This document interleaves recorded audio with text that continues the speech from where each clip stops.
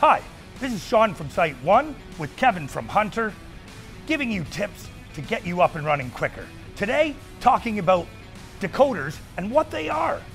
A decoder simply takes the power from the controller, acts as a doorway when the controller says, hey, zone 1, it's time to turn on.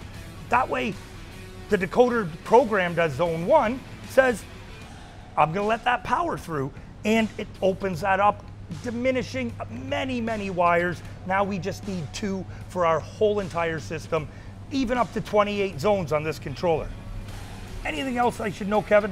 You know, the addition of the green LED light to indicate when the actual decoder is operating off of a signal from the controller is pretty essential for me. That way when you're in the field, you know you have a good working piece of equipment. Sounds easy to me. Because it is. For more information, click on the link or see SiteOne.com.